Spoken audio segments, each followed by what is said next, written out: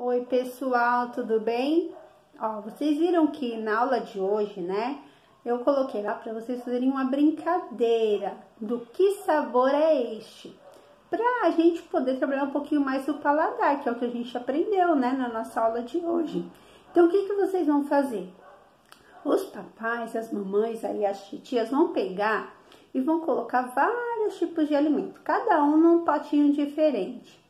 E aí vocês vão ter que estar com os olhos vendados e aí eles vão colocar na boca de vocês. Vocês vão ter que descobrir o que é que eles colocaram na sua boca. Quando você mastigar, você sentir o sabor, você tem que descobrir o que é. Se é uma maçã, se é uma banana, se é uma bolachinha, tá bom? Então usem o que vocês tiverem em casa, tá? O que vocês gostam de comer para poder brincar. Aí depois você vai vender os olhos da mamãe, ou do papai, ou do irmão, ou da titia e vai fazer com eles também, tá bom? O importante é a família toda poder brincar e ter um momento legal de diversão, tá bom? Um beijo. Qualquer dúvida é só me chamar.